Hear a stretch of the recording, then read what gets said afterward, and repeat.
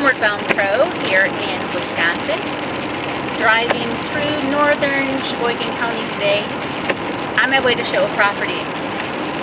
It's the first day of summer, June 21st, 2011, and it is 57 degrees. 57 degrees, and yes, that is Fahrenheit, on the first day of summer here in Wisconsin. And I can't help but think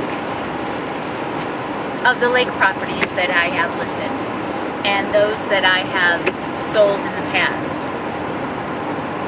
It is very, very common for people looking for lake properties to really want that sandy frontage, and you think about swimming.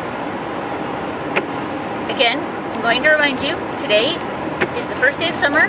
It is June 21st, 2011, and the temperature is 57 degrees. In reality, in Wisconsin, there aren't all that many swimming days. So, my advice today is for buyers looking for lakefront properties. Think about what it's going to be like on days like today. Will you enjoy it when it's raining, when it's snowing? Will you enjoy it when the leaves are falling? What will you do there besides swim? Even if it has that sandy frontage, and there are wonderful lakes that do, you probably won't find yourself swimming in it as often as you think you will. Our summers are so very short,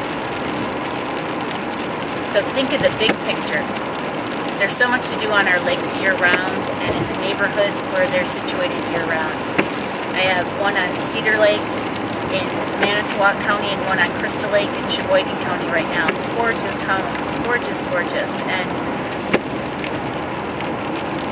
there's no way you can keep the sellers from those properties in the winter. Winter owns its own splendor there.